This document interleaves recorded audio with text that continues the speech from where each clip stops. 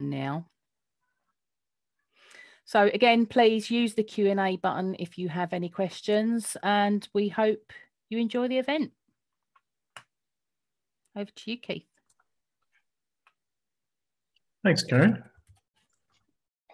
So we appreciate that many of you have different levels of experience with digital automation. So after the introductions, we're going to spend about 10 minutes just to go through and ensure we all have the same basic understanding. And then we're going to discuss 4 real projects. These are real life challenges that we helped both local councils and healthcare to resolve. And then we're going to close off our demonstration session with a demonstration that shows how the various digital automation technologies can work together to deliver real and tangible benefits. And as Karen said, we've reserved plenty of time for Q&A. So on the call, you've got Karen, who has been facilitating for us. Myself, Keith, I'll be going through the bulk of the slides. Marco, who will be presenting the live demo, and Paul, who will be available for any questions we have, particularly commercial questions at the end. Just as to kind of set the scene, for those of you who don't know us, we are T-Impact. We're digital transformation specialists. We've been doing this for about 15 years. We've worked with some of the biggest firms in the world, such as HSBC, the biggest bank by market capitalization, NHS, the 3rd largest employer in the world, right after the Chinese Army and McDonald's. We've worked with 6 local councils and continue to work with 6 local councils here in the UK and a few organizations within the NHS. What we do as a firm is we focus on 2 things, and we're proud that we do these 2 things very well. And we don't really, customers that ask us to do other things, we politely decline. We try and stay very focused on the things that we do and the things we know we can deliver value. And that's we improve customer journeys. We will baseline and model what's happening today, identifying areas for improvement to take waste and defects out of your business processes, your patient pathway, your customer journey, your value stream, whichever term you like. And then with some of our customers, we go on then to automate. And we use a number of technologies for automation. The technologies that we've chosen are technologies that complement the tech that you have already. So you don't have to rip out or replace your CRM system or your housing system or your patient care system in order to deliver new features and build capability on what you have. The technology we use is primarily around chatbots, software robots, which is commonly called robotic process automation, artificial intelligence, and workflow. We'll talk about those a bit later. Probably our flagship project is the work we've done with NHSBT. We're really proud of this. Every organ transplant that happens across the UK, it's a software we built in collaboration with NHSBT that matches that organ and offers that organ out. And when you consider that we, how many people's lives depend on organ transplants and that people die on the waiting list every year, it honestly is our most precious commodity in the UK. So it's quite important, life critical, heavily regulated industry, and the solution runs 24/7, 365 days a year. We wanted to start off by addressing a topic that we get asked quite often when working with our customers, is how to create capacity for their transformation programs. So the challenge that many of our customers are telling us about is they realize that their organization isn't perfect, and they're going through a reorganization to realign either their organization and their structure, or more broadly, their entire operating model to try and give better service to their residents and patients. They know that they've got numerous touch points, and those aren't always controlled in the best way and don't always use the best tools, and that their IT systems don't align very well to their business processes. And those processes are full of waste and defects, and they're creating lots of failure demand. Customers calling back to check if something was done because they don't trust that because it's not always done consistently, or when something's done wrong and they're creating more workforce by having to fix it further downstream. And as a result, staff are spending too much time on low-level work. They're really piecing together this jigsaw puzzle of IT systems and broken processes. So this is recognized. Lots of our customers are very clever. They know this is a problem, but it's a real challenge to free staff because they're so busy in this day-to-day work that you just can't get them off that urgent activity, the firefighting and the BAU work, to actually participate in more important projects to make things better. And that's made even more difficult by difficulties to backfill. So there's budget limits at the moment. Funding is tough. Recruitment has become more of a challenge since Brexit. One of my team recently went out and had a look and saw that there were something in the order of 200,000 open positions across the UK for a single role at the moment. So when our customers are looking at reorganizing their service, and some of our customers have 700, 750 different services that they offer, they tend to categorize those into simple services or services that need some assistance, or complex services. Excuse me. The complex services are services that require multiple services to deliver the outputs that the patients or residents require, sometimes require multiple agencies. The assisted services, sometimes the customers need a bit of help to even understand or to request the services in a correct way. So as more and more agencies are getting integrated, we're seeing there's a higher demand for our most experienced staff for the complex services. There is potential to automate in the assisted services, but because they're more complex, it's seldom a quick win. So where we see the real opportunity is implementing digital quick wins in the simple services, where a request is made by a customer and that request can be delivered without using existing staff capacity and without changing existing IT systems.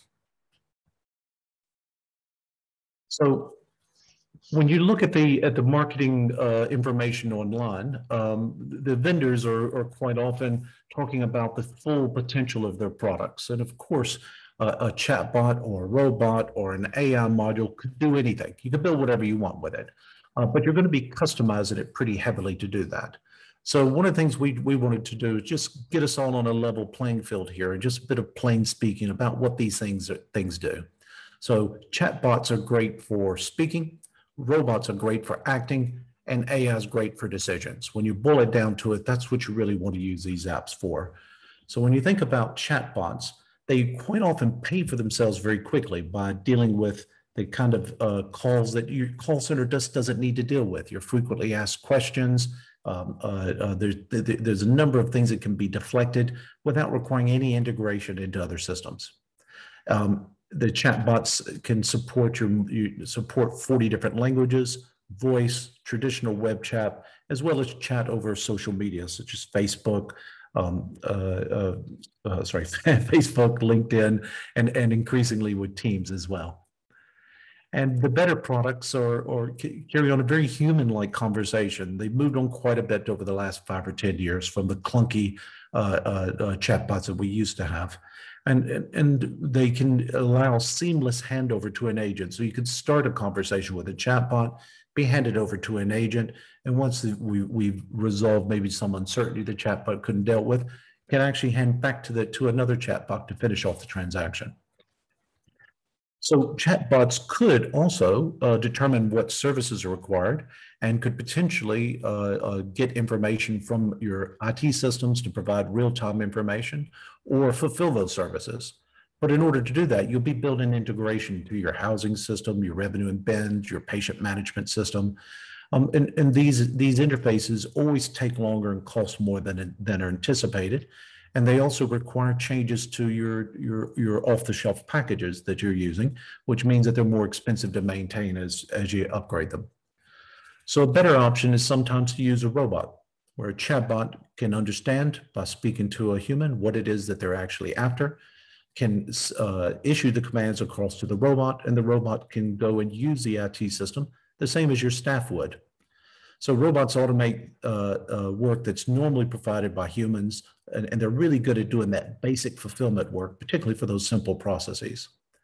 They retrieve and update data from your existing IT systems. They don't require any integration, And if your vendor knows what they're doing, they'll also be collecting insight into the process. So after your robot goes live, you're collecting more and more process insight so that you can increase the number of transactions that they can deal with. We hear something in the news about artificial intelligence every day, and it's moving forward at unprecedented speeds. They estimate that an artificial brain will be as intelligent as a human brain by 2025. So pretty scary stuff. But when you think about artificial intelligence, it really comes down to two basic categories. One is a general purpose AI that's really machine learning, and that's where you've got some data scientists and developers spending quite a bit of time trawling through data and cleansing data to use historical trends to try and predict outcomes. We're talking about the other, not the general use, the more specific use of AI. And a lot of these services have been prepackaged and published by vendors like Microsoft and Amazon Web Services and IBM and Google. And these services are available on the cloud and can be integrated into your customer journey literally in a matter of hours. So where AI is really useful is for dealing with unstructured data, where images, handwriting, interpreting what the intention and content of emails are, as well as the pattern matching and more advanced machine language. But if you were to build your solution on AI, you need to get the data from your customer transaction over to the AI platform. Once it makes a decision, you have to do something with it. So you have to get it back into one of your control systems, say your housing system or your social care system. And then you have to change the behavior of your staff so they do something different to support your customer. So that would, again, mean building lots of interfaces. So the shortcut through that is integrating AI into your process by using RPA. So with that in mind, if we just think about the way that work has been done traditionally in organizations, customers send their request in via traditional interfaces, call centers, walk into the office before COVID, send a letter through the post, or through a digital interface, the website, social media, what have you. And then all the fulfillment work has been done by staff. Those staff deal with a number of IT systems, and in the typical council, there'll be hundreds of IT systems that they're working with for very specialized needs. Those IT systems are traditionally very functionally oriented. So you have like a Northgate for revenue and bins, or Civica for housing, or Orchard.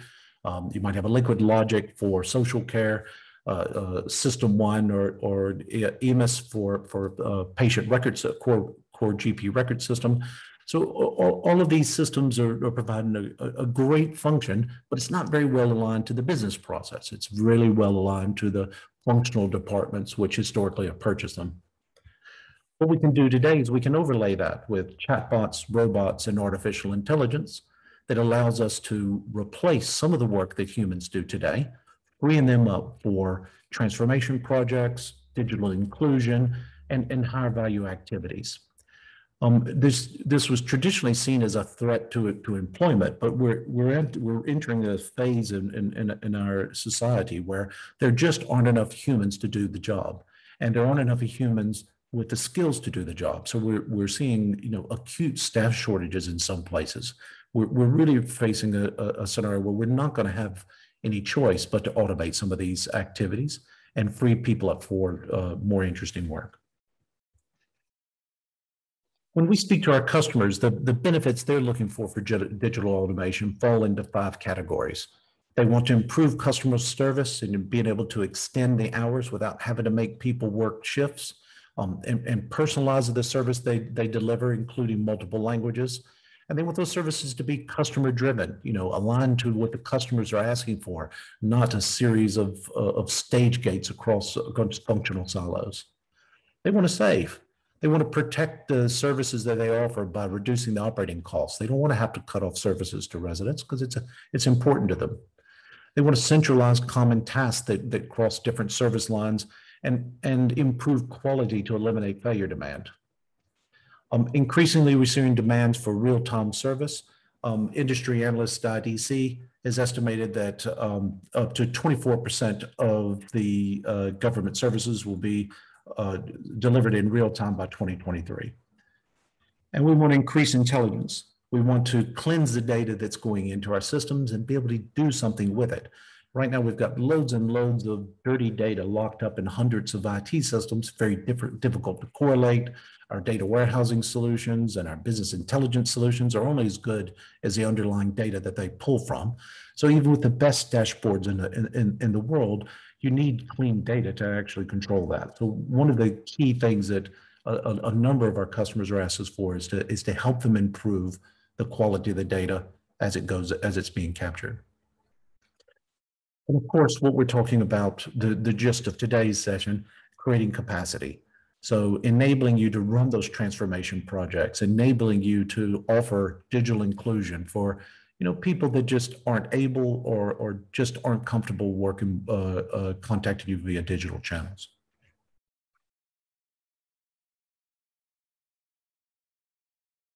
So with that scene setting, and hopefully it's all on the same page, we'll want to talk to you about some of the projects that we've delivered and what they actually the real results that came out of it. This diagram just highlights a few of the challenges that we've addressed for councils and healthcare organizations. We hope that it'll help you to imagine what could be possible in your own organization. The key thing to take away from this is these things are fast, usually delivered in 4 to 8 weeks. So we're not talking about months and years of work to get new features out the door and to deliver capability. And they're low disruption. So, we've been fine-tuning our approach over years, and there's lots of other good vendors out there that do a similar thing to us, where we require an absolute minimum capacity from your staff. So these can be delivered in parallel with their day jobs. And we're not taking them out for workshops, days at a time. It's a few hours here, a few hours there, and then we can deliver the solution ready for acceptance testing. So there's 4 real business case I wanted to go through with you. The first one's direct debits. This was a project we delivered for a London council. They've done some really good work in getting their direct debits. People sign up for direct debits. We all know that makes payment processing much easier. They had people signing up for direct debits directly on a self-help portal, and they were doing it over the website. The problem is that they were getting thousands of exceptions coming up where the direct debit data that they entered could be matched up to their revenue and benefit system. In this case, it was Academy. So these thousands of transactions needed a human to go in and understand why was it rejected, what needed to change. There were any number of reasons why these things were rejected, and we had to work through and unpick that and define the business rules for each so that we could automate it. But one of the key reasons was people don't have a forename and surname. Some people have 3 names, some people have 5. I have 3. I'm Robert Key Stagner. My mother chose to call me by my middle name, so some systems call me Key Stagners, some call me Robert Stagner. Quite often they type it in wrong and I'm Robert Stranger. There's no telling what some call center agent typed in and when entering my name into the system. So it's a bit of a guessing game when I'm submitting an application or I'm following up. Whether I put it into a portal and something got rejected and I had to put it in a different way, or whether somebody typed it in. So what we did for a solution in this case is we built the solution that we built to resolve this went through and applied the business rules across the types of exceptions that occurred and represented the data across. What we would do as far as names, which was one that was happening most often, is we designed a bit of fuzzy logic where we would use combinations of data to ensure that we had an exact match. And we went through a series of checks with different combinations of data until we could find the one that matched. So the first implementation delivered over 70% of we were able to automate over 70% of the transactions. But we used the data that the process insight that we gathered from that solution, and we went back and we enhanced it. Then we got up to, I think it was 83% in the next major release. And finally, we're now over 90% of the transactions are being delivered. So this means that 90% of the work that used to require human labor and tedious, mind-numbing work trying to match data up between systems was being done automatically by our solution. The next one I'd like to touch base on for you is rental increase. So we deliver this for a number of councils, including Durham County Council and Hackney Council. What happens when landlords provide stock to councils to provide for social housing? They like to increase the rent, increase the service charge. Some of those councils limit how often they can do that, and in some cases they're only allowed to do it annually. And when that occurs, there's a huge peak of work where all of the landlords are sending those through, sometimes tens of thousands of requests to increase housing prices. So because it's something that doesn't happen that often, the council has to bring in agency staff and redeploy council workers from other tasks to deal with the demand, because it's quite important that they process this within a reasonable period of time, because they need to get their rev and bins and finance systems updated, because it's a reasonably chunky bit of cost that they've got with these rental increases, and they're making other investment decisions. They need to make those decisions accurately. They need to know how much more they're going to be spending on housing. And as you can imagine, agency workers coming in, never done this before, or council workers not having done it for over 12 months, they're working through the process for the first time. They tend to make mistakes, so there was an overhead with quality assurance and checking the work to make sure it was done accurately. So what we designed was a solution that would automate this. It took all the emails coming into a dedicated email, which was already set up for house price changes. It would extract the spreadsheets that were sent across, because the councils required all landlords to submit in a standard format. It would try and open up that spreadsheet, and if it was password protected, it would search the covering email and any subsequent emails to see if it could find the password. And if they couldn't find the password, it emailed back to the landlord to ask them to provide it. Once it had the passport, and it would continue emailing the landlord every few days until it got those the password, so it would follow up. Once it could access the spreadsheet, it would apply the rules that the council workers would apply, but it would do it 100% consistency without any deviation. And it would then send a personalized letter back to the landlord to tell them whether or not it had been approved for each of the properties in the spreadsheet. That's both for the rental increase and for the service increase. And if it was approved, that it would go and apply those changes to the rev and bins and finance systems. So the net result of this is that we automated tens of thousands of rental increase. We didn't need to bring agency staff in, so there was an immediate saving, a very fast return on investment for this one. Council staff didn't have to be redeployed from other tasks, which meant that they didn't build up a backlog of their normal work, so it was a lot less stress for them, because needless to say, they'd be pulled in very high stress trying to work through these tens of thousands of applications and then go back to their day job, high stress, because there's a backlog of applications built up while they were doing that. The third one I'd like to touch on is slightly different. It's for environmental and community protection teams. So these are the teams that go out and they deal with pest control, they deal with fly tipping, they deal with inappropriate behavior. They're the guys that issue the ASBOs. So this is a team that has a potential for generating revenue for the councils because they have chargeable services they can offer. In this case, the council had been trying to recruit an environmental and community protection officer for a number of years. Every time they recruited one, they lost one, and they're really struggling to get a full complement of the team. So we had a look at the work that they were doing, and we identified that they come up with a really clever a solution for mobility, because they were out in the field. They all had mobile phones. They would just take a picture of whatever they needed to apply, whatever evidence they need to capture. They would attach it to an email and mail it back to the head office. So they had 3/4 of a mobility solution up and running. The problem was there was some poor sod in the office that had to receive all those emails, open them up, download those images, as well as deal with all the automated emails that were coming from various IT systems, and put all this into their workflow. So we built a solution that would extract the information that was sent back. Again, setting up a dedicated email address. So images, automated emails from IT systems, other forms of content that was sent across. It would then open up index information at work, the workflow system that they were using. It would index it so that it was easy to search on and easy to find, and then upload the content to information at work.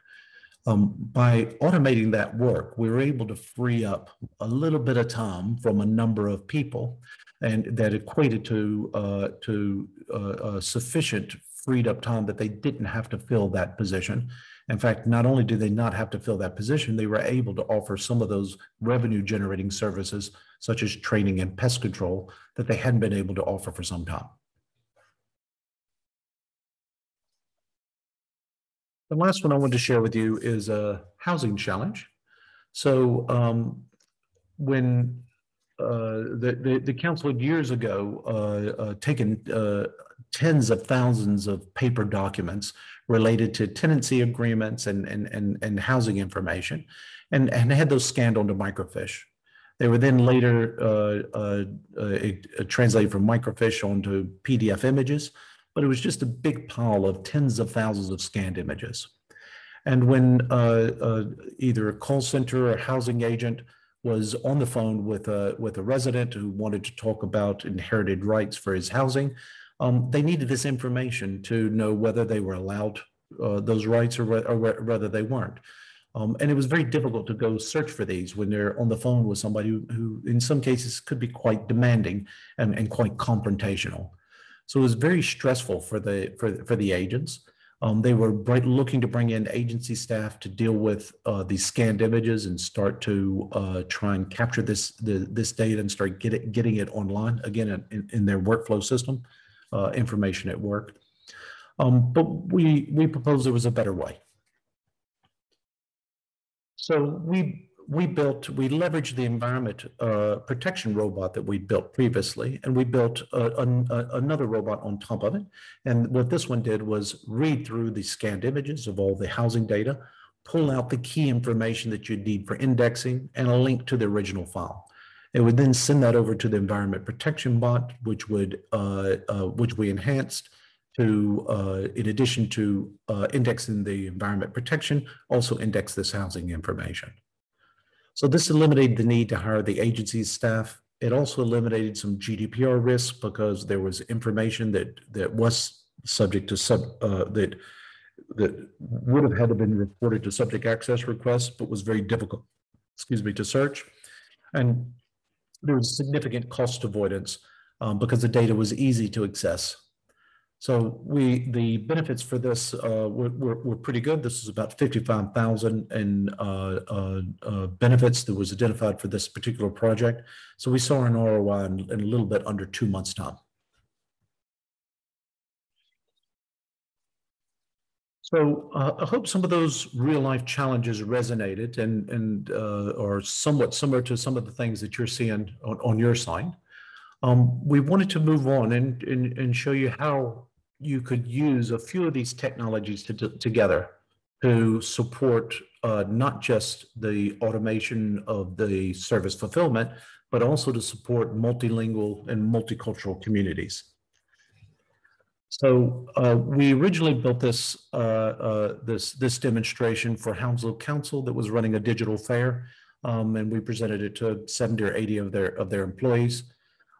We built on top of one of their digital strategy initiatives, and that was around somebody that had dementia. We call him Brendan.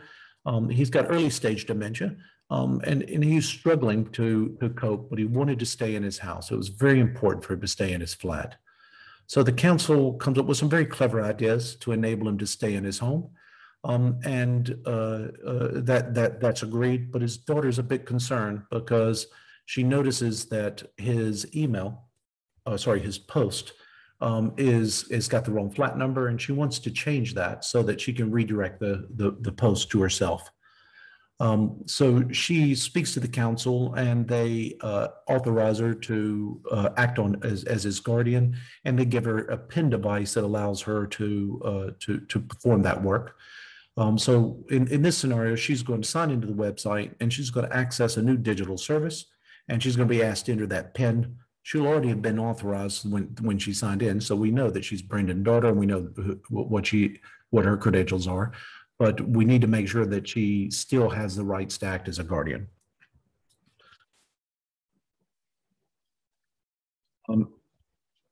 In this scenario, what we're going to, the flow that we're going to demonstrate is a chatbot is going to chat to Brendan's daughter in natural language and try and understand what service it is she's required. And when it understands, it's going to ask the robot to do some work, go away and verify a PIN number. And once the PIN number has been validated, it's going to ask the robot to go away and look up the potential addresses associated with her postcode. And then once it returns the address, she'll be able to select the correct address.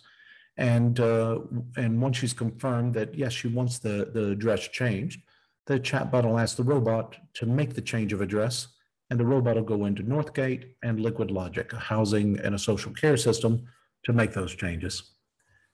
And then finally, the chatbot will ask her if she wants some evidence to confirm that the changes have been made. And really, again, this is to prevent failure demand, to prevent her calling in and checking later that the changes have actually been made. We want to proactively give her the evidence. So I'm now going to hand over to Marco, who'll display his screen and walk us through the live demo. Marco, you ready? Yes. Hi, everyone. Just a moment, and just take over share. Can you see my screen? We can, yes, Marco. we can. Yep. Excellent. So the demonstration uses two parts.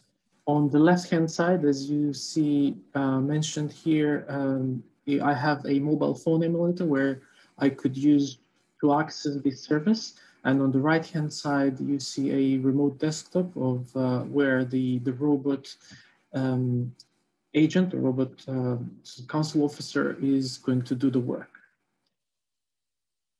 So I'm going to start the demonstration by opening a browser, for example, and that would allow me to select the service. I'll be going to a team-packed website where we have the demo. Obviously, this could be any sort of council website where this is going to be hosted, which opens the interface, or it starts the chat box to start the work. Mark, if I could just, I'm sorry, Mark, if I could just add, just wanted to emphasize what Marco's saying there. So what you're seeing on that rectangle on the left side of your screen is Marco's mobile phone. So as he's typing on his mobile phone, it's projecting here on the screen. Okay. And in line with what Keith was saying, we have multiple options to run with multiple languages. Currently, on our chatbot, we can have English and Spanish. I'll carry on with English just for my benefit. And as we said, the chatbot will start with guiding me through the options to select the service. I will express what I want to do.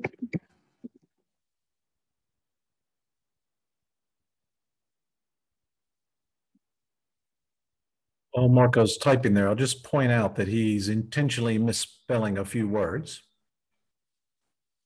Yes. Because what he wants to demonstrate is that the chatbot is smart enough to understand his intent and to figure out what it is he's asking.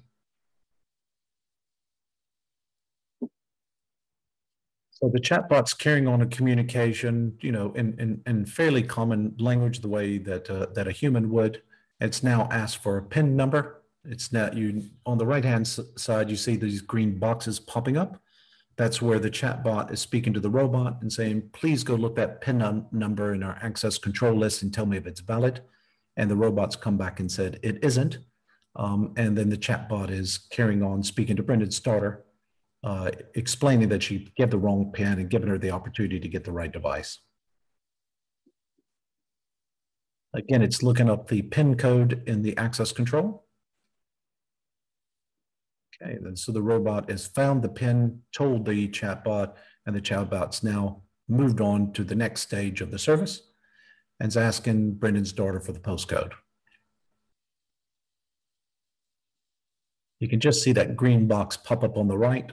That's where we've looked up the postcode in the list of valid addresses, and we've returned a series of addresses. Marco's going to skim through those and choose one he likes. And then for compliance reasons, we're just going to confirm with Brendan's daughter that, yes, you want to change this. So now I've got a confirmation in my compliance record that I could use for reporting at a later date. This was absolutely selected by the customer. She did want to make this change. So once we have that confirmation, the chatbot turns control over the robot, lets it go ahead. So it's signed into Liquid Logic, and it's now going to look up Brendan Smith. Oh, sorry, Brandon Smith.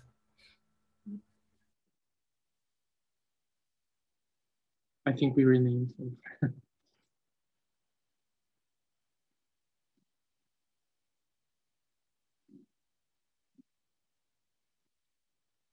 Now that it's found him, it's going to go and start to make the change to his address.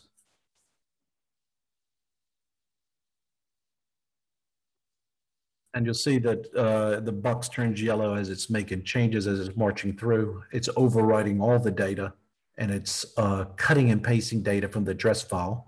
So it's basically taking a golden source of data and updating the IT system. So there's zero chance of typo or data being put in the wrong data field.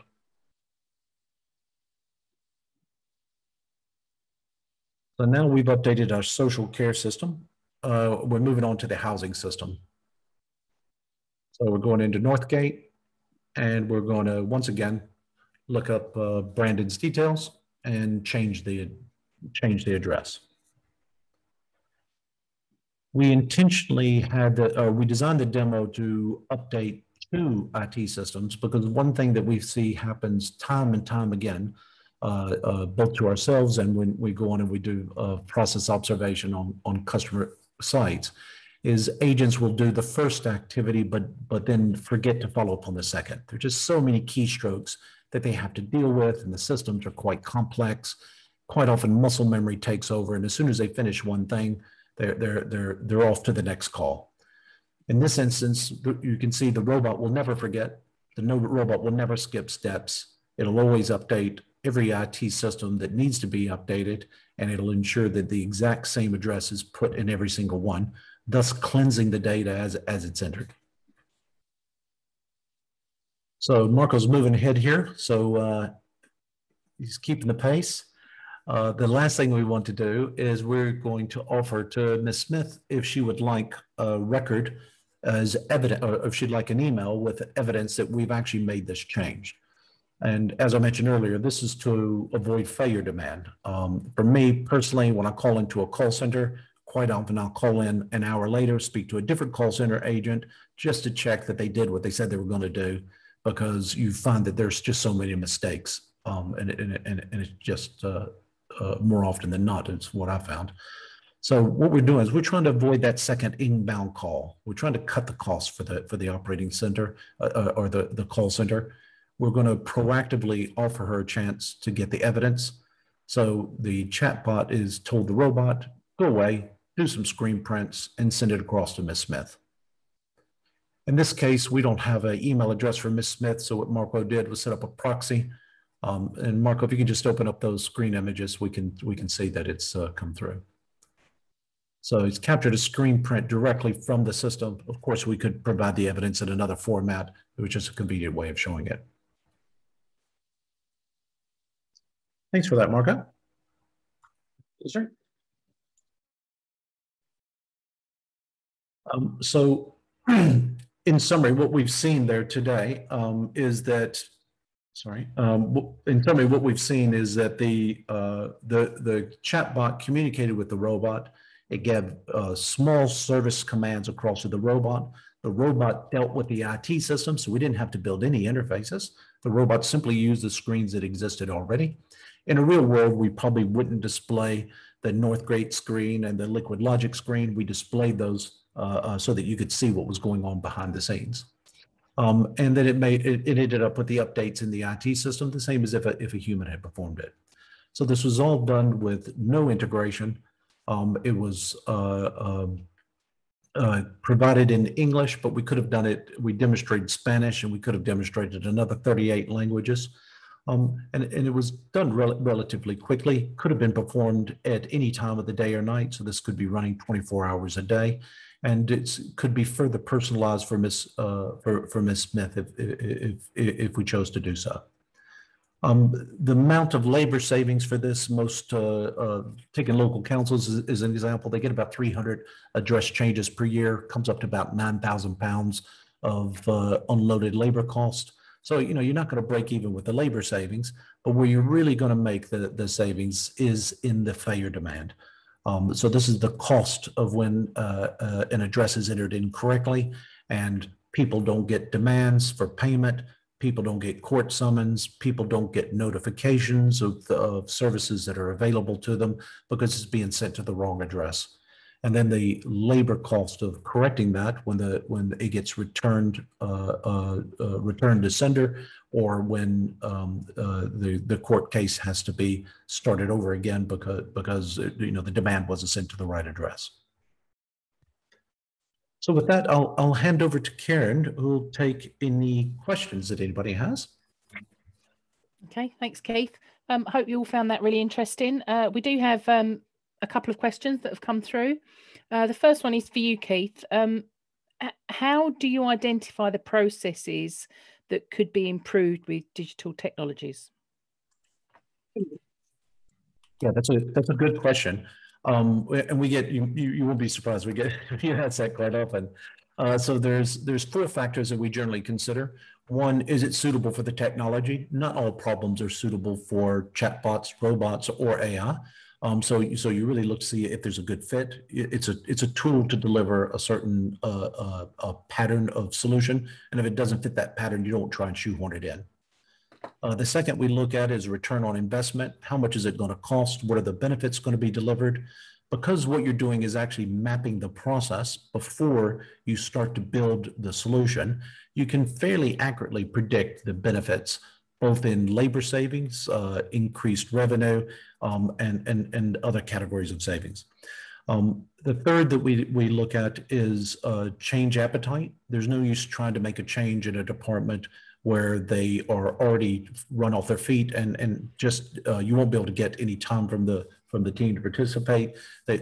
So you really want to be working with a team that at least has some availability to show you the process and to test the solution before it goes live. And finally, we look at complexity. You can automate some pretty complex transactions, much more complex than what we've demonstrated here today. But in reality, you don't want to start with the most complex, because no matter what you do, your first, you need to think about change management across the firm. And the first bit of technology rollout, everything that goes wrong is going to be blamed on the technology. People need a little while to kind of get comfortable with it and to adopt it. So you probably want to start off with some small or medium-sized projects, and then build up to your more complex projects after you've got a few case studies that you can point, a few success stories that you can point to. Okay, thank you. Next question. Well, actually, I've got 2 questions coming, but you can kind of very similar. So to Keith, how do you cost a project?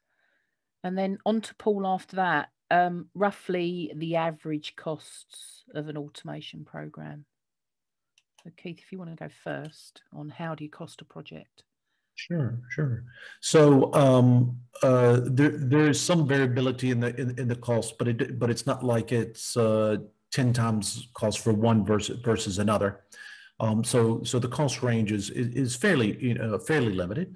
But the way we work to cost out a project is we first understand what happens today. So we'll run an observation session. This is usually an hour or less. what we're looking for is, what are the steps involved in the process? We want to understand when everything goes well, what we call happy path. What are the steps that are actually taken? What's the input and outputs of those steps? What triggers it? And who performs the activity and what IT systems they use. So that we usually do that remotely with a Teams or Zoom session like we're on right now. And we just watch while somebody performs a piece of work and we ask a few questions.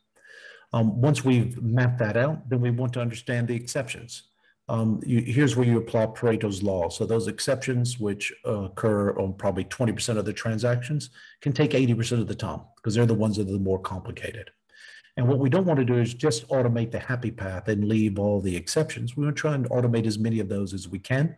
And if we can't automate them, we want to at least recognize them and actively hand them over to a human to manage and to start capturing some insight. So once we've done that, we then know how many activities need to be performed. We can identify which of those can be automated with chatbots, robots, and AI. We can take that and derive from that the features that need to be developed, and then we give it to our development team to do an effort estimate across that. We've got a standardized delivery approach so that we ensure that we have standard documentation, standard sprints and playbacks, and ensure that we are really focusing on usability and benefit realization from the very first sprint in delivery. We usually deliver 3 sprints. The first one builds the end-to-end solution. So to the end user, it looks like the solution is complete and ready to go live, but it's only happy path.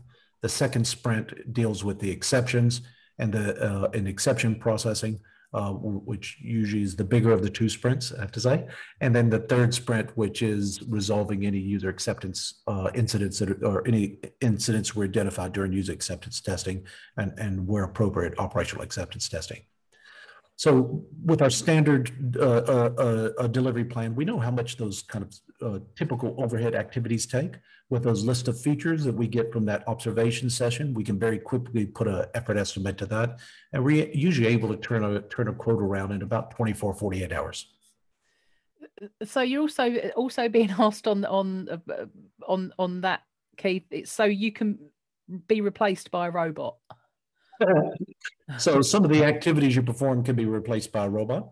Some of the activities I perform could certainly be replaced by a robot. I'd love to have the bandwidth to build some of that. But in reality, we don't do just one job at one task in our day job. You know, so if you got somebody called Frank working for you and you replace one of the tasks that he does, he probably performs 20 or 30 tasks in the course of a month. So that's one of the fallacies that you know, there's been a lot of bad press about robots replacing people. The truth is, they are going to replace a lot of the tasks that we do today, just like electricity replaced a lot of the tasks that we do, and tractors replaced some of the tasks that we do. But what that means is that we can do higher value tasks. So what we expect is that this will free people up to do more valuable work and allow companies to achieve more with less. And a lot of the individual mundane tasks that really aren't very fulfilling, like cutting and pasting data in and out of IT systems, will be automated, and we'll all be doing more interesting things. Thank you. And over to you, Paul, about what the average costs for an automation program. Yeah, sure. Thank you, Karen. So first of all, great presentation and demonstration there, Keith and Marco. So thank you. I'm going to quickly introduce myself again. My name's Paul Hunt. I'm the commercial manager for T Impact. So I am responsible for sales and account management. So great question. So what is the average cost? And I can only really talk in averages. So first of all, let's talk about project cost. So now, depending on the size of the workflow, the professional services is likely to come out. It is quite a big banding, so it's going to be between sort of 10 to about £40,000, and that is going to be dependent on the size of the workflow. Now, along with that, you're going to need some support, and we estimate that the average is probably could be sitting around about £6,000, and the cloud infrastructure costing is likely to be about £2,000. Now, along with those project support costs, you're going to have the licensing costs as well. Now, for a chatbot and an RPA license, this is going to be for a chatbot and 2 robots. And just before I give you the number, it's likely, so just to put this in context, the chatbot and the 2 robots, they could run 4 to 6 medium-sized projects, okay? And that is going to cost around about 70 to 75k per year. And that's, again, just want to reiterate that, that's going to run you 4 to 6 medium-sized projects, okay? Now, what I will say as well very quickly is that if you've got any particular processes in mind and want to talk to me about anything specifically, please reach out to me after the webinar. Thank you, Karen. Thank you, Paul. And one final question that's coming through, unless any coming in the meantime, is for you, Marco. So during your demo, you showed robots running on cloud infrastructure. What cloud infrastructure is normally supported? Yes, thank you, Karen. So all the major cloud infrastructure providers are supported with this platform, such as AWS, Azure, etc. With the additional functionalities now that these cloud providers also allow with UiPath is to create cloud robot pools, meaning you can scale dynamically the robot workforce if you need so. But equally, also all of these, the platform can run on either private clouds or on-premise as well, if such is the need, depending on security or data protection requirements. That's great. Okay, well, we have no further questions that have come in, so that just leaves me to say thank you very much for your time today, everybody that's joined. Really hope you found today's session informative, and you'll be able to use the content to help you with you and your organisation's digital transformation progress. We will be following up over the next couple of days with you, and we'll also send you a copy of the recording and a copy of the slides. Okay, thank you very much, everybody. Thanks, everyone. Thank you. Bye-bye. Bye-bye. Thank you.